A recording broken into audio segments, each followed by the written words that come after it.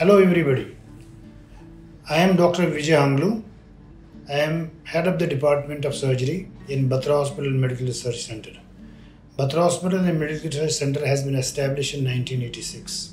It is a tertiary care hospital where there are all facilities available. Every department is available under one roof, and multimodal facilities are provided under one roof.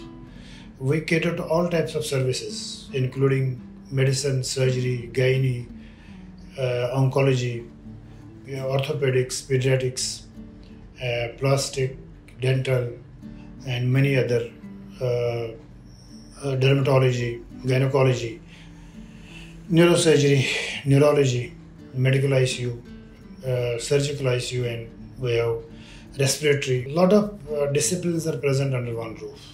So this gives patients a lot of security when they come to the hospital for the treatment.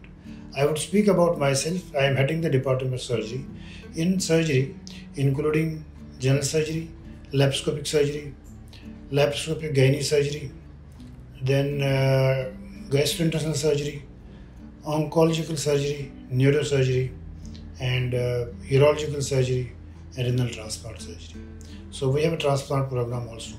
But in general surgery, when we talk of laparoscopy, it has wide range options, most common being gallbladder, followed by the appendix, then like liver, cyst, liver resections, hiatus hernia, abdominal wall hernias, then GI laparoscopic surgeries, including bariatric and minimally invasive surgery that we do for obesity reduction.